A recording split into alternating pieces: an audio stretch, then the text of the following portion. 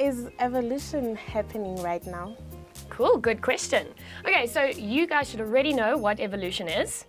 And what is it? Our definition of evolution is the change in the gene pool of a population over time.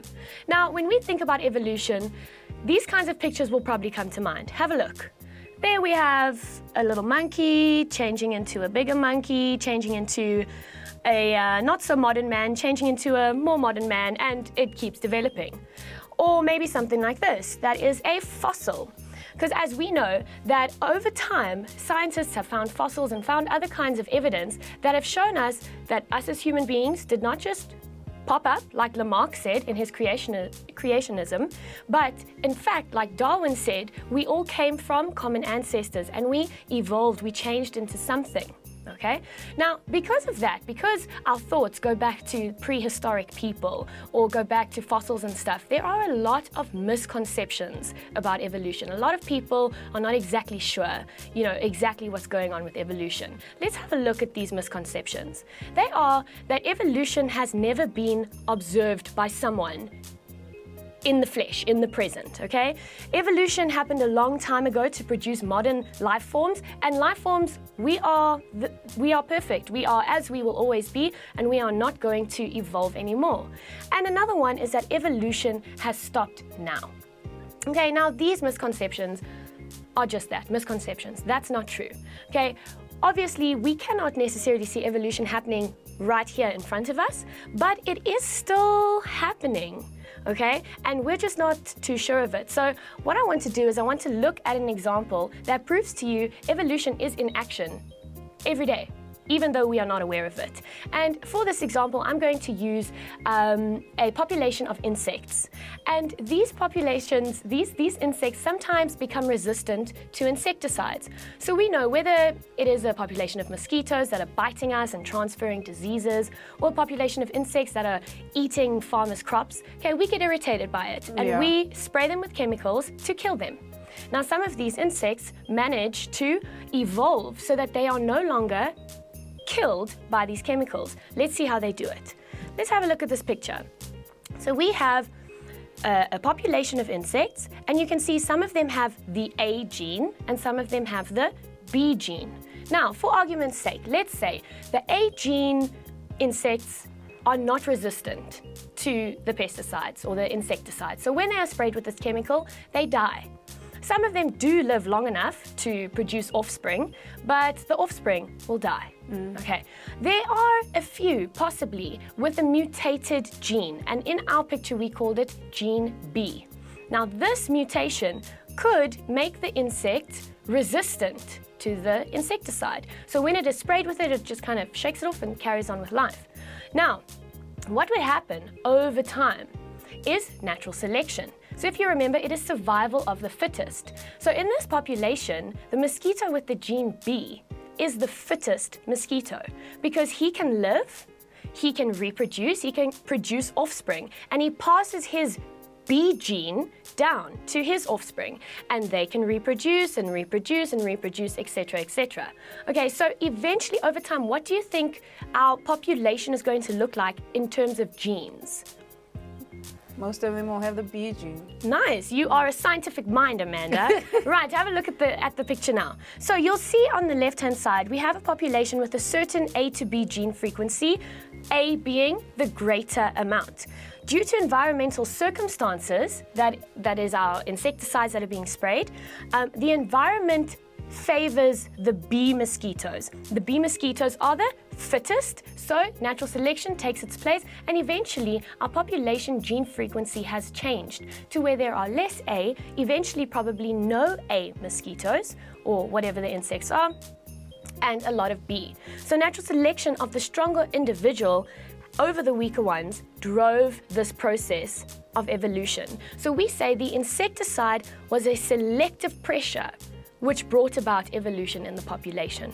Okay, making sense so far? Yeah. Do you see how it changed over time? Now, the reason we can use this as an example is because mosquitoes or insects in general have very short lifespans. So it is very easy for us in our lifespan to see many generations of the same organism. That's why we were not able to observe our evolution, because by the time we died and the next kind of, or the time the primates died that were eventually, evolving into what we know as us humans, they couldn't stay alive long enough, obviously, to watch it. They would die out. So we, as an external species, we can look at this and we can see the process of evolution happening. Now, what is important to remember is that these little individual mosquitoes did not change, okay? There wasn't a mosquito who had the A gene one day and then the next day he had the B gene. Okay? It is something that happens to the population in general, not to the individual in the population. So let's look at a few points that are very important for you to remember. When the population was evolving, the ratio of different genetic types in that population was changing. Each individual within the population did not change. The frequency of insecticide-resistant individuals increased, but the insects themselves did not change from being susceptible to insecticides to being resistant in their lifetime. One organism does not turn into another organism. It is by the process of what? That this ratio changed. What is Darwin's theory? What is his process? Something about selection? What kind of selection?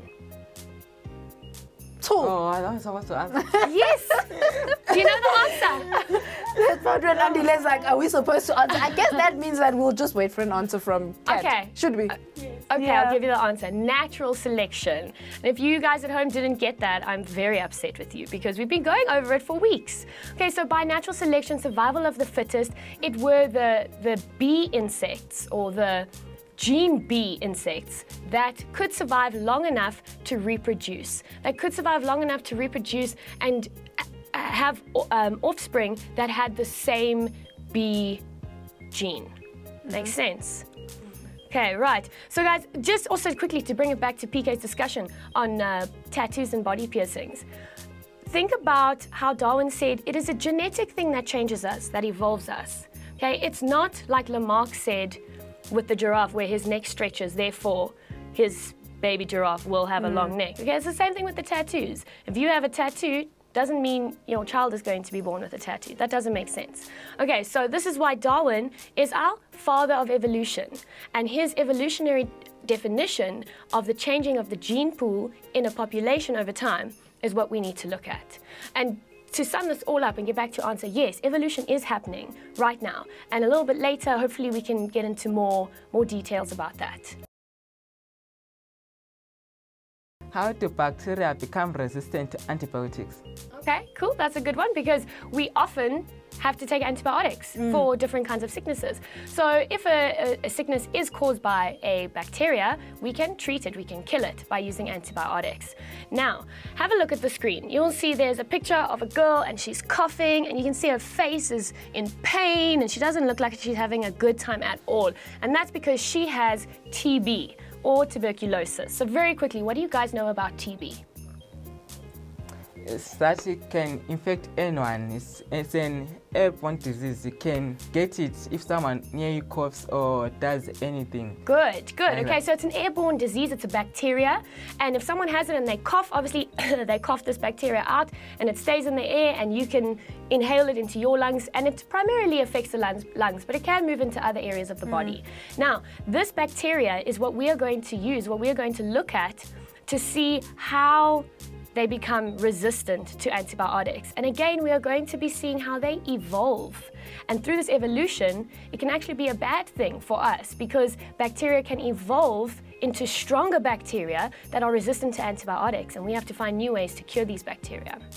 Okay, so TB is a disease caused by the bacterium Mycobacterium tuberculosis. Yeah. Okay, classic life sciences biological name. Write it down, learn how to spell it because we're all about spelling as well. Okay, now we can use an antibiotic to treat TB. But long ago, when they eventually found a way to treat this TB. Because you must remember, TB, you get coughing, your chest is sore, your throat is sore, it's horrible. And if you don't catch it soon enough, or you don't treat it, or you don't take your antibiotics properly, it can actually kill you. And back in the day, before we had all this fancy equipment and we could do lots of cool experiments and stuff, we didn't have the medication to treat it, and many people would actually die from TB. So eventually, as technology progressed, we found a way to kill these antibiotics, to kill these bacteria with the specific antibiotics.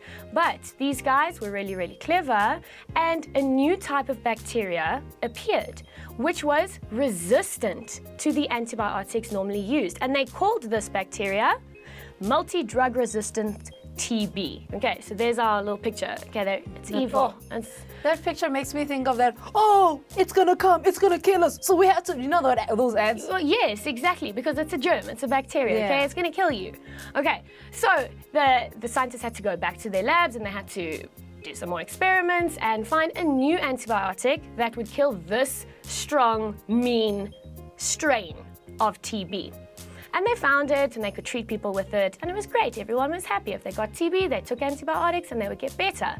But these guys were very clever yet again, and a new one appeared, actually in 2006 in KwaZulu-Natal. A lot of you know KwaZulu-Natal, you live there, whatever. So, you know, this happens locally. This is happening now. And this strain of the bacteria was called extremely drug-resistant TB. And you can see, this guy looks a little bit friendly, but he's supposed to look very scary. Okay, he's supposed to look very scary. And luckily, we've got some easy names here to use. We don't have those crazy names again. Okay, so the scientists had to go back again to create a new antibiotic. But can you see how this bacteria is evolving, how it's changing?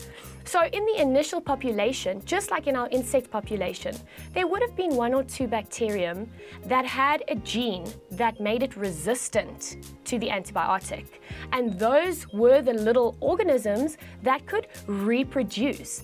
And you need to remember that bacteria produce at a very quick pace. They produce asexually. So that means they don't have to find a mate to pair up with and produce. They just sort of split. Okay, so because they produce so quickly and so easily, we are able to see this evolution in action happening, and this is why it can happen so quickly, and it's actually quite a threat for us. Okay, so it's the bacterial populations have evolved, and it took only a few bacteria which possessed a probable mutation in one gene which gave them resistance to the antibiotics, just like our insect population. And as I've said, because bacterial populations reproduce so quickly and asexually, it did not take very long before there were significant numbers of resistant bacteria in the population. Okay, so as the antibiotic was killing off the non-resistant bacteria, the resistant bacteria just grew and grew and grew and grew, and then that antibiotic was useless. And we had to find a new one. Okay, so that's how bacteria can become resistant to antibiotics. And that is also why it's very important to make sure when you take your antibiotics, if the doctor says take it for 7 days, you take it for 7 days. Okay, if you skip, we're gonna get to that as well. And I'm gonna be chatting to you guys on Facebook tonight about why it's so important that you need to take your antibiotics. So I want you to start thinking about that. Yeah, so just to finish it off, just like in the insect population, it was the insecticide that forced evolution to happen. What has forced evolution to happen here with our TB bacteria? It is the antibiotics. It's the antibiotics. So we call the antibiotics the selective pressure that drove the evolutionary change. Keleza Nathi.